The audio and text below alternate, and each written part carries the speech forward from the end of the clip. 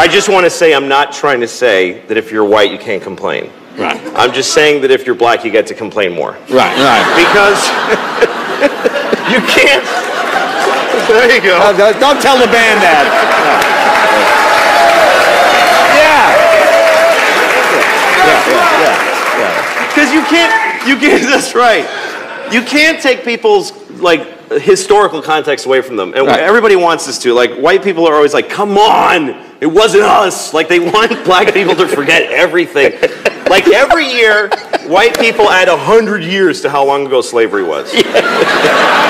I've heard educated white people say slavery was 400 years ago. No, it very wasn't. It was 140 years ago. That's two 70-year-old ladies living and dying back to back.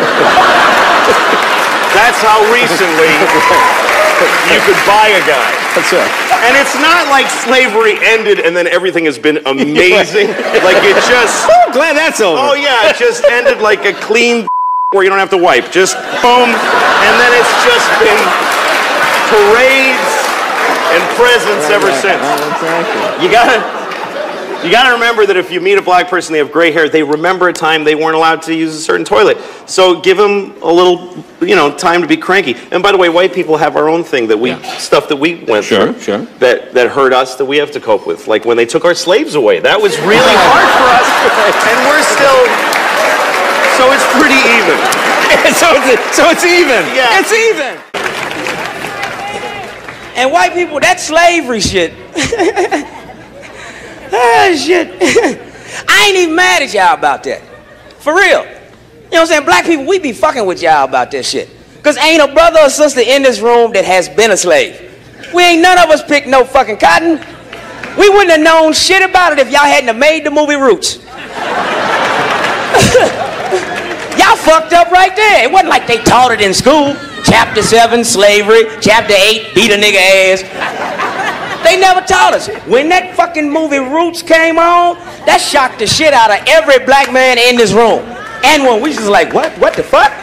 That's how it was? You know what I'm saying? Remember? White people, y'all remember?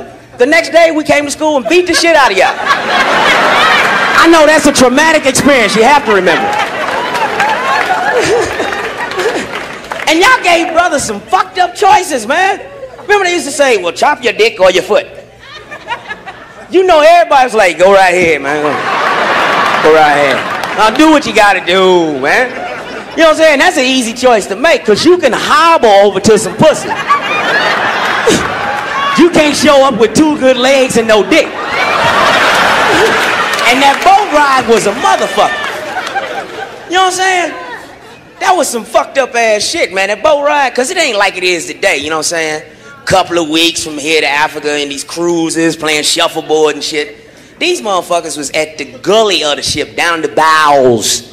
You know what I'm saying? Chained to each other. Hundreds of motherfuckers just chained together with little diaper shit on. You know what I'm saying? That was a year-long ride. Because them was sailing ships and the wind don't blow all the time. You know what I'm saying? You know they sitting down there mad in the motherfucker.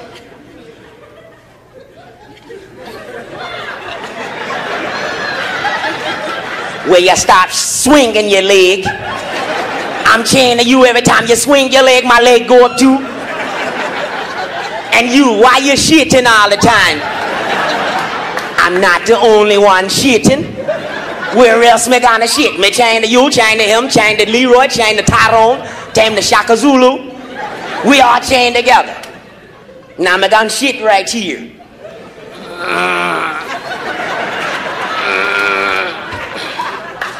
I'm telling you now, you stink. I'm not the only one shitting, look at you. You're taller than you were yesterday. Stacking shit on top of shit on top of shit.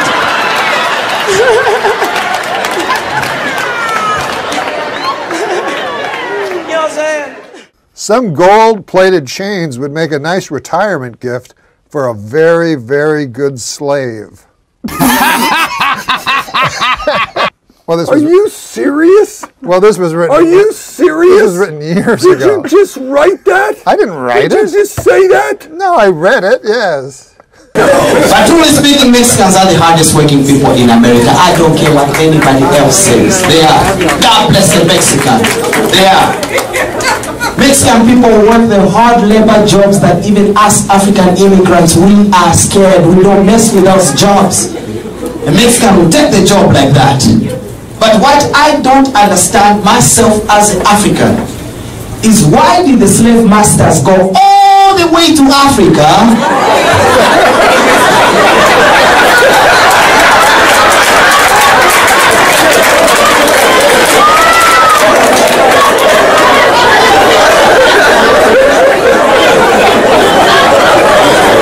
seriously went all the way to Africa, took my people on a ship, brought them here to America when Mexico is right next to Texas. I went to Texas, though, looking for racism. About 2 months ago, I had a showdown in Texas, got off the plane and shit, walked up looking for racism, but my friends always told me, you better not go to Texas. They'll fuck you up. And when my modern day brother hear that shit, they be like this, what? They ain't fucking nobody up. Brothers act like they couldn't have been slaves back 200 years ago. It ain't like the motherfuckers like that shit. I wish I was a slave. I would fuck somebody up. Shit, tell me to bale some motherfucking cotton. I would have been on the street and shit. You would have came up and said, hey, yo, nigga, bale this cotton. Oh, it said, suck my dick, master. Suck my motherfucking dick. That's right, I ain't bailing the motherfucker. It wasn't like that shit. The first dude that got off the boat said that shit. Bail that cotton. Fuck you, motherfucker! The other motherfucker said, we'll bail the shit, just keep that shit away. Just keep that fucking shit away from me. I got off the motherfucking plane, walked off, got up, walked up my bag, all my black shit on, black leather, big ass medallion and shit on like this. Little white dude walked up and said, this your bag? I said, yeah, it's my fucking bag! Why, motherfucker? A black man can't have a suitcase? I hate how much fun black people can have racially, man. It's just, I can say anything I goddamn want racially. And white people have to sit there and take it. I am evil, yes. It's like, come on, man. I don't even say it because of that. I love a little racial. Yes, look, man, you know, let's be fair. I mean, honesty be nicer with the racial game. I mean, I like to talk to white people about being honest about Obama. You gave it a shot. You did. You gave it a 2-year shot. Like, oh yeah, I tried to. We tried to. But it's just, it fell apart. It really did. And I'm gonna tell you something you don't know about black folks. We would be on your side. In talking to white people, we would be on your side a lot more if you would, just not ever talk about how you feel about anything racial. We'll catch up to you. Now, serious, because black people on the edge of going, what the fuck is Obama doing? But it's too many white people outwardly hating him, so we can't. We go, you shut up, I'll be against them. Like, stop. I'm having rallies and all kinds of stuff. I'm telling you, I'm this close to. I'm mad at him because I thought I would have a white slave by now. I thought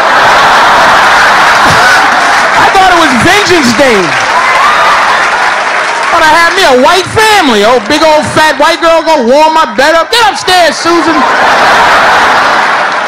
Warm my bed up. Feed my baby with your giant white titties, and I'm gonna go outside and stare your husband in the face and decide whether I'm gonna sell him or not. And you know your wife's upstairs warming up my bed. You know that, right? Philip.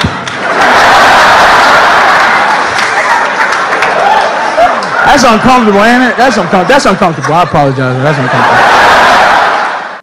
I see someone wrote you something about an article that I read. Oh, my family slaves article? Yeah. Yeah. That was an intense article. But what does this person say? Can you read the question? Yeah, that's what I was going to do. Can you not sit on the recorder again? All right, my family slaves article. Hey, Bilbo Baggins, long-time listener, first-time emailer. I read an article written by Alex Tizon. He's dead now. Okay? That shocked me, but didn't really necessarily surprise me, and I love your cultural perspective on it. Oh my God, this is so fucking long. In this article, this guy talks about his family owned a slave for 50 years, even after immigrating to America. They smuggled her with them and all that. They treated her like shit, never paying her, forcing her to sleep on top of laundry. I imagine it's the dirty laundry. Why would you want to have somebody... And constantly beating her for the tiniest of errors. Only when the writer grew up with an American identity that he realized what they were doing to the poor woman wasn't right, did he and his sibling confront their parents over this. Hey, Mom, you've been beating the shit out of that lady who sleeps on her clothes. According to my teacher, that's not right. As a guy of Chinese descent raised in America, I've witnessed poor people like this firsthand.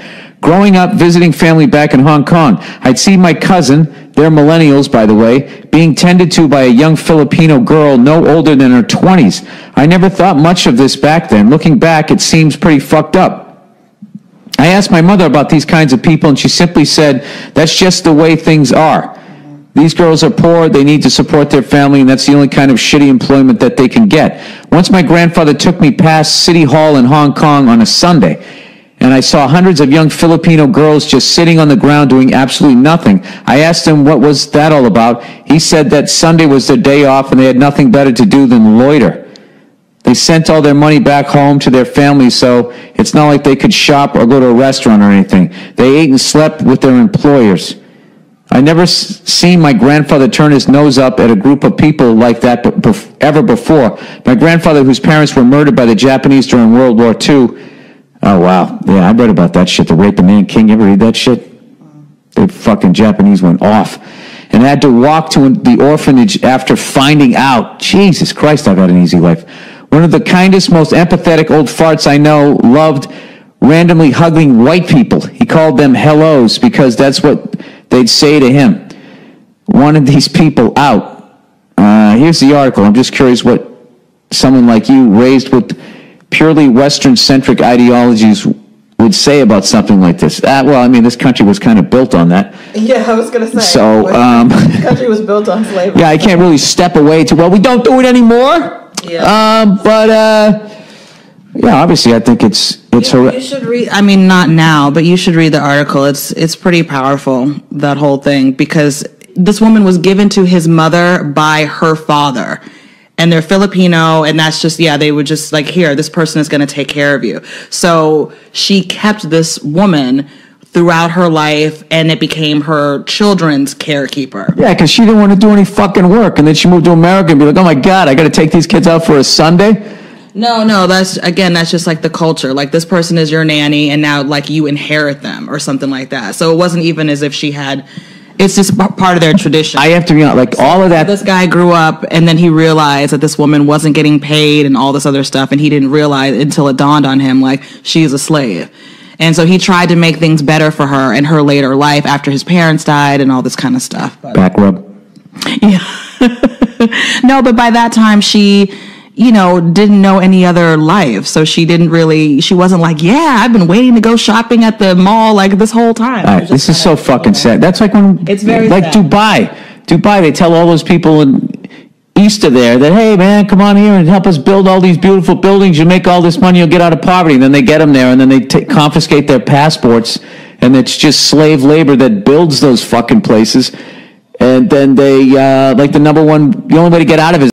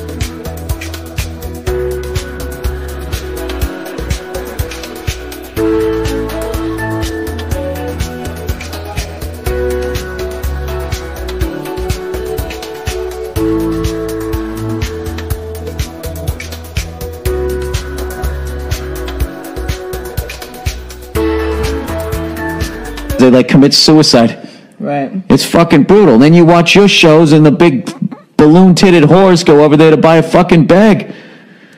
Not a fan. Not a fan of Dubai. Not a fan of Dubai. Why can't they be sinless like the United States of America? No, that's all horribly depressing, and I don't know what to tell you about that as far as, like, I don't know how you do that to somebody. There you go, and there goes the comedy right out the window.